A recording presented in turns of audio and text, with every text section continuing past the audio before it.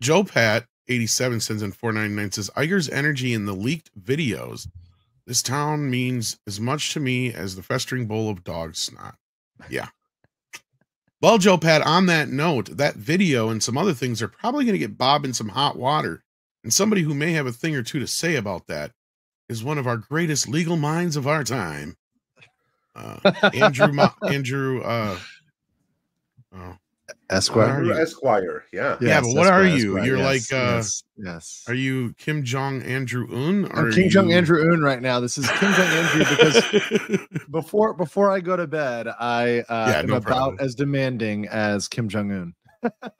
But no, it's good to hang out with you guys here today. And talk about this diversity lawsuit, which I think I was so happy to see that I was right once again. I mean, I'm just getting so many W's this week. I'm tickled. I'm absolutely loving it because I said on the 7th, on February 7th, I tweeted it out, and I think I said it on your show and Pro's show and other folks. The second I saw that rubric and a quota, I said that's evidence. That's direct evidence. You cannot have a racial quota, period. Right? I mean, that's just hands down not permissible. You know what's really awesome? So I didn't want to interrupt, but basically, you said that on our stream, and yesterday, the day that this lawsuit was made public, I published no less than 4 stream clips of you from the last week and a half at Midnight Edge, including one where you predicted just this, and then just hours later, boom. There's the lawsuit. So how's that for predictive powers? Thank you, Andre. I appreciate that. That's why I love coming on your channels, because it's like, I can say it on my channel, but it helps to come on, I've gone to everybody's channel, and I have people that can say, definitively, no, Andrew actually said this, and this came through like pretty much right away, because it's a layup. I mean, whenever you see something that's such a layup, that somebody's going to dunk that. And, I'm not surprised that Miller and the American First Law Firm, they're very much proactive on these types of cases. I'm not surprised that they're taking the mantle here. Now, of course, this has to clear the EEOC. So, you have to kind of exhaust your administrative remedies first before bringing a claim. So they've got to send this to the EEOC. So what I read on my channel, and I've got a clip of that out if you want me to see me reviewing the complaint to the EEOC, the letter, right? That's the first step of a lawsuit. So this is just the beginning of what will be a long battle for Disney. Are they doing it on behalf of an individual? In this particular case, they have to at least have one individual, right? But they could certify a class here potentially. Okay. I mean, you've got a lot of the folks, for instance, that have been talking to Alan Ng and Chris Gore over at Film Threat. There's a lot of individuals there. I'm sure that lost jobs or such that could probably be a part of this. Like, I see this being big. Like, this is a big step towards. How big this is? Yeah, how big this is? And this is the thing that the lawsuit really hits home. And you have to understand, I said it and I'll say it again. This isn't just who is hired, my guys. This is who is promoted. This is what training was received. This is about the grant programs that Disney has. They have an underrepresented group grant program that gives out, $25K for underrepresented groups. This goes so deep and so far and can hit so many levels. There could literally be hundreds that fall into this class easily. It's not difficult to imagine that. This is something that can actually go far. Does some of this also derive from the Supreme Court knocking down affirmative action? I think that that'll play into it. Yeah, that bolsters the argument. It certainly bolsters the argument, Paul, but it's not necessary for this, because this is such clear evidence of this isn't even affirmative action. This is beyond it. This is a race quota. There are decades and decades of clear case law that says you cannot have race quotas. I mean, that's just something. I mean, imagine, let me put it this way. Imagine we're in a world where it's flipped around. Would that be okay? Well, we are in a world that's flipped around. Well, yeah, no, you're not wrong. That's exactly what we're in. I mean, if you pull up the rubric, right, and you replaced underrepresented groups with white people, would that be okay? Right. That's Yeah. And the irony here, it's the same. The analysis is the same. Groups are not underrepresented. No, that's the joke. Overrepresented as it Absolutely. is right now. And what these quotas, especially the ones with Disney, do, they make groups that are already overrepresented ridiculously overrepresented. The only ones who are underrepresented are white males. They are truly underrepresented, and they are being kept to be even more underrepresented. I'll go one step further, and they're even being weeded out, right? Like going to our report we dropped this morning. Like that's what I was referring to with the film threat thing. As Andre so eloquently, put it in the video from the article itself. So we got to give credit where credit's due. That basically you had this whole group of DEI people coming in who had little to no animation experience, but yet we're getting tons and tons of training on how to basically oust their older white counterparts and then take their jobs. Yes. I mean, that's insane. Like you just said, flip that around to anybody else. If you were doing that to women, if you're doing that to black people, if you're doing that to Asian people, like it would just blow up. It's clearly not okay, right? Like it's clearly not okay. I mean, if it was in any other circumstance, you would be like, wait, what? Wait, what? What's going on here? If they were portraying the statistics how they portrayed them, any other way, it would be clear to everybody it's not okay. It's just because we have been so beaten down to accept anti-white racism as okay. We have been so bullied into thinking it's okay that no one dared to speak up. But finally, when they went over the edge with this, now they're being held accountable when this went public. And mind you guys, this is something that, look, as corporate counsel, I can tell you this. People were trying to do this without saying it. Okay. I mean, they were doing it without putting it in writing. Where Disney messed up is they put it in right. No, they were, Tom. They've been doing I was just going to say, because you've got that whole thing with the DEI thing. Sorry, that's what I was going to refer to. Yeah, where they're trying to basically make excuses for this shit. I'll give a good example, right? I worked at a Fortune 500 company. My boss was a female. The entire time she worked, she thought I was a liberal, first of all, right? And she, because I never mentioned my political affiliation, she just assumed. And she came out and straight up told me, she's like, yeah, I'm trying not to hire too many country Trump supporter types at the corporation. So I'm really trying to figure out, when I interview people who they are, what their affiliations are. And I'm like, okay, yeah. I was out of there within a year, by the way, before they rolled out the pronouns. But what I'm saying is these things, people do these things. People go those directions, right? So it's just they know, especially lawyers know, not to put this in writing. What is shocking to me is that Disney put this in writing, put these standards in writing, and put a quota in writing. To me, that is just, I don't know, it's either sheer hubris or they just had a bunch of yes men that were working for them that greenlit this. But this is one of the clearest open and shut cases I have seen regarding racial discrimination. Well, what I was getting at was basically that it's like you just said, they put it in writing. It's like they already knew what they were doing was wrong. And that was like that thing that we went through with the questionnaire or whatever, where it's like, well, is this racist that we're doing this shit? And it's like, well, clearly the answer is yes, but then their answer is no, because da da da da da da. And it's like, wait a minute here. That's some gaslighting on a whole nother level. And to me, that tells me they knew exactly what they were doing. Right? Oh yeah, they were trying to come up with excuses for it. And Andre, you were about to say something. Sorry.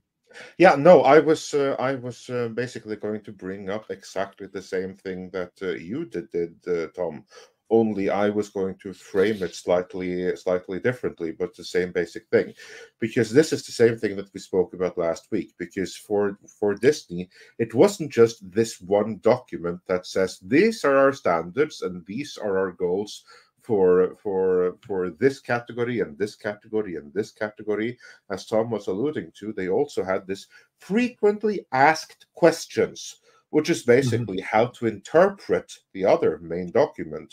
And this is where all the legalese was. This is where they basically put in writings that they have plausible deniability, that no, we do not discriminate, and this does not mean that you are supposed to hire someone that doesn't have merit to be hired. And then it says further up on the very same page in slightly different words that yes, that's exactly what you're supposed to do, and we do quotas and everything. So you only had like the legal disclaimers that had to be there, surrounded by writing, which basically says that these legal disclaimers mean nothing because this standard is what actually means something. But still, you have the sentence there that gives that legal protection. How's that going to hold? This is not, and well, Andre, it's not. It's the facade of legal protection, right? Exactly. That's what I mean. It's not real legal protection. You can't do this. Okay. Let me give a great example.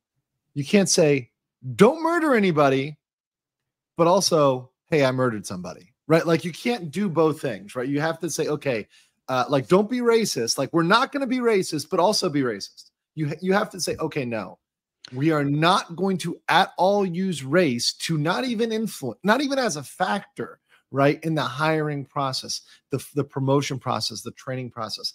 Just giving this statement that anyone involved in hiring is prohibited from asking candidates about talent, that's not okay. And they actually undermine that by saying context is key when evaluating if a group is underrepresented. What they're trying to say is profile people, but don't ask them specifically if about their race, religion, color, sex, sexual orientation, gender identity, veteran status, age, disability, or legally protected category. They're saying, well, just don't ask them about it. That's not the law. The law is you cannot use this as a factor for training opportunities, right? For giving benefits, for having extra internships, apprenticeships. They put pretty much the cornucopia of things you cannot do in this. I thought it was funny that they added military and veterans, because I would imagine that would be the last group this group of left-wing individuals would actually ever want to entertain.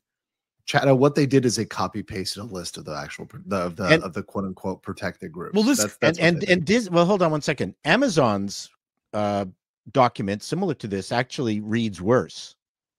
Well, that's worse on Amazon, right? I mean, but they're it doesn't probably next in line. Yeah, it doesn't make it better, right? Yeah, no, exactly. no. I mean, Amazon I'm not saying that. And to me, from a human perspective, I don't think there's anyone who would disagree that Hollywood is an old boys, and I'm using boys in a euphemistic way, place. And you hire the people that you like working with. And generally speaking, there was the white guys would get to know the white guys at university or film school, and then just keep using the same people. And they'd find some kind of European DOP that they wanted to work with all the time and stuff like that. So there's no question that Hollywood need a little bit of a shake that said, hey, look, maybe a little farther afield for other people. Don't be so hidebound. And perhaps that's really all. Maybe I'm being utopian. That was all that was needed.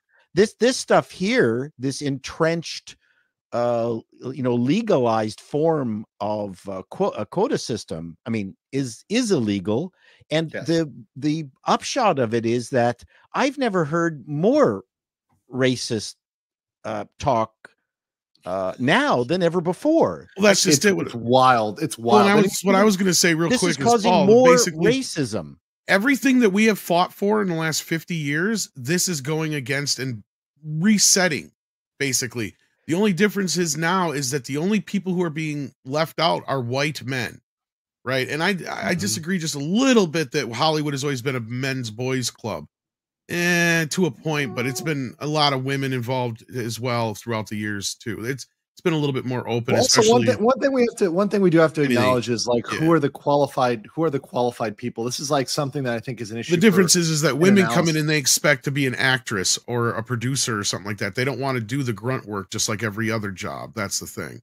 That being said, I see what you're highlighting here, and that goes right to the whole sex discrimination part of it. But yeah. And let me just note this is like a 2-second one. I'll use it from the legal profession, right? So back in the day, they used to say law was a boys' club, right? That was the old saying. Everyone said, "Oh, lawyers, old boys' club," right? There weren't female lawyers. They just women do not go to law school, right? So you can't hire somebody when there's nobody available because you don't have a pool to work from. Right. Exactly. Right. There's no pool. But now actually females outnumber men in law school wildly now. So the profession is completely flipped. Now it's majority female. Right. And that whole old boys club thing went away, but the pool is completely changed. Right. So we have to always look at that. And a lot of times people will spout off about sexism or whatever, but they're completely ignoring the pool. For example, with engineers. Right. I get along very well with engineers. I've dated a lot of engineers, female engineers. And condolences. No, I actually get along well with them. But they always say, oh, no, engineering is totally sexist. Well, no. How many men are graduating from engineering programs? Oh, 80 to 90%. Well, that's the pool, right? They can only hire 10%. They can't hire anymore. So what Disney is doing is basically creating a dam here is what they're doing. Yes. Just like, yes.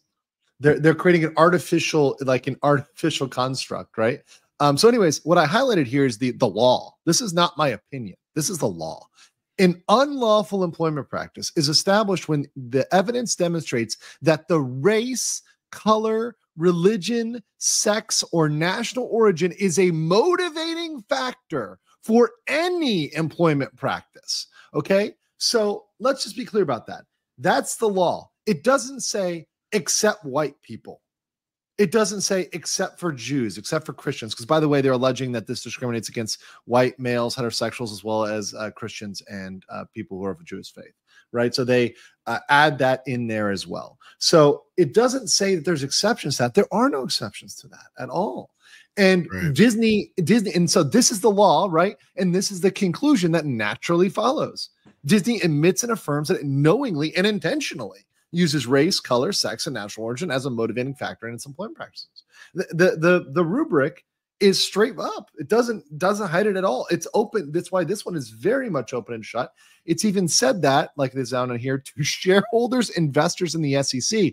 And ladies and gentlemen, this is where I bring up our good friend Nelson Peltz, because if he does not get a seat on that board, this man and any other shareholder, really major shareholder, has a major ability to come back here and come at the Disney Corporation for using these tactics, which have now damaged the company and are leading to lawsuits. Iger has knowingly engaged in these programs, knowing they are a liability for the corporation.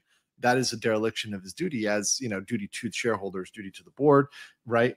To protect the corporation, knowingly engaging in illegal activity and facilitating this seemingly for a while, right?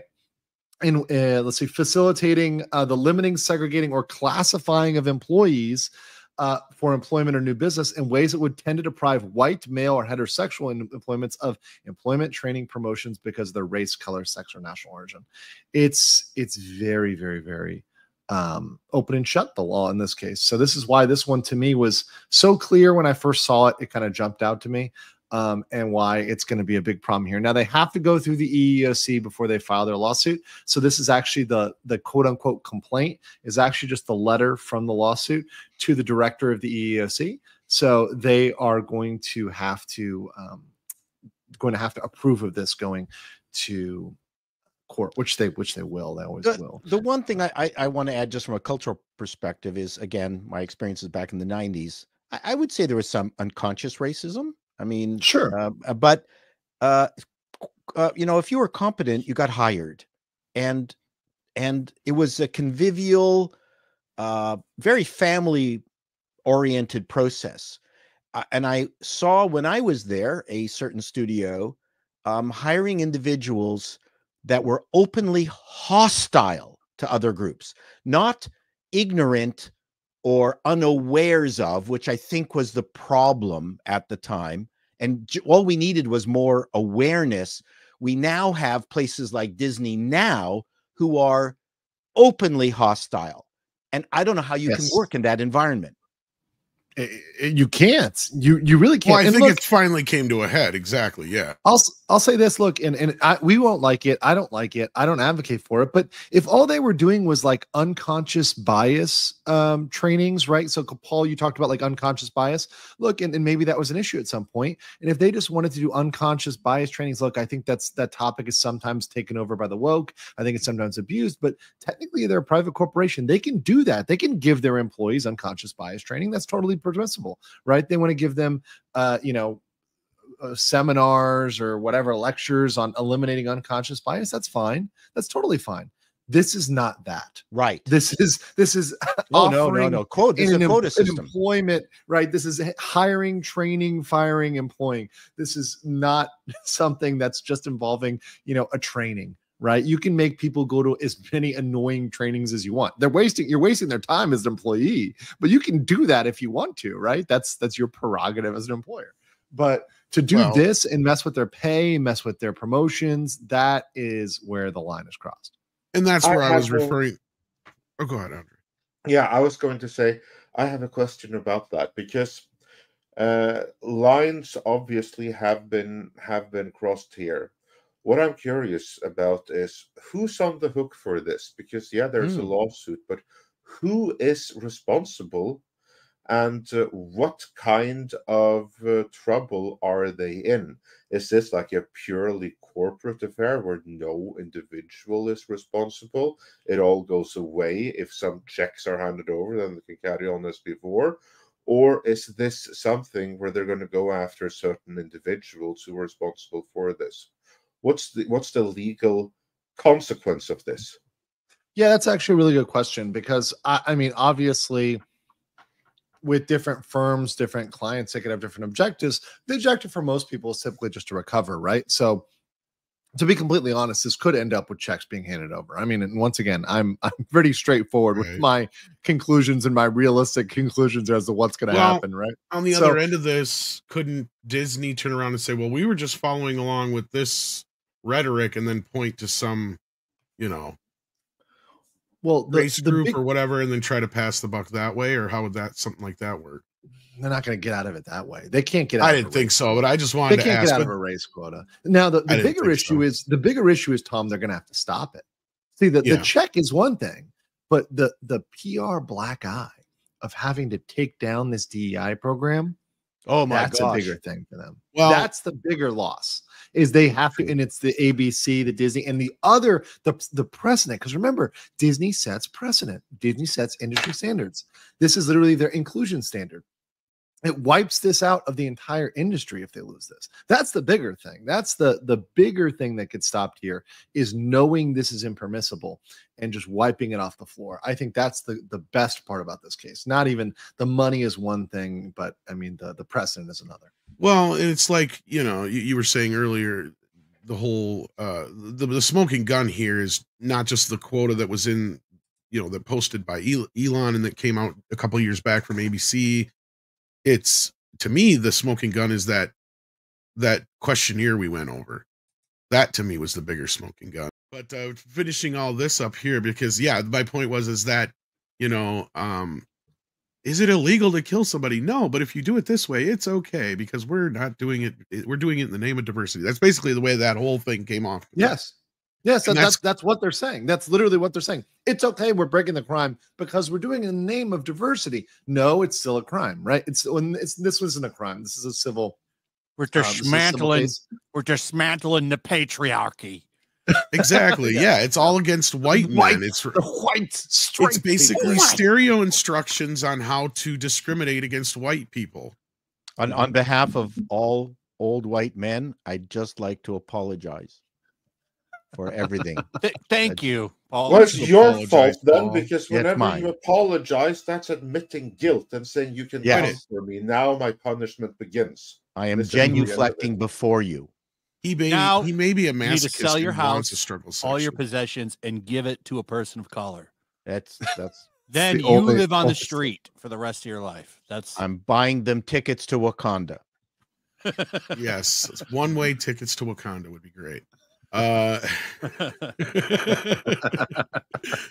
yeah, so what do you think the chances, Andrew? Like, I guess We got a couple super chats that have questions for you on this matter. We'll get to too, but I mean, I got to ask the question that everybody asks when it comes to these, and that is, what chances do you think that this case has right now? I mean, it's gonna like, and this is the thing. What is victory, right? That's always what is victory, right? Is this going to give a massive PR black eye to Disney? Absolutely. Is it going to pass a motion to dismiss? Yes. Right. This is clear on the face. Are they probably going to settle it out? Sure. Is that a victory? Is a PR black eye setting a precedent and getting a settlement which brings justice in the eyes of these clients to them a victory? I think it is. Right. I think it is. Right. I mean, not every case is going to be out there and it's going to financially ruin the Walt Disney Company. We're not going to get that. But this is a death by 1,000 cuts. This is a Disney messing up again and again and again. And also, this is at a time when Bob Iger can't afford this level of scrutiny, right? They're going to have scrutiny into their DEI programs, scrutiny into what was going on regarding Gina Carano. They're going to have scrutiny into what was going on with Reedy Creek. There's so much going on here that's probing into their corporation that, I mean, it's just, the risks and the liabilities for Disney are massive. And we know that behind, or rather under the rat's tail, it's kind of dirty. We know that. We know the more we're going to get into this, there's going to be more dirt. There's going to be more problems we discover because we haven't even seen under the hood yet. We haven't even taken a look. So I think this has a very good chance of getting to a point where we get very, very interesting information about their DEI program. I would love to see the discovery on their DEI program and the conversation that led to forming this and who was involved in this. Oh man, that would be fantastic. And I do think we'll get some of that. Yeah. Very brief question before the super chats. Sure. Disney aren't the only ones. Amazon are doing this as well. So is Netflix, but Amazon are the big ones where we have seen the documents. I mean, we covered them 2 years ago and they're even worse now.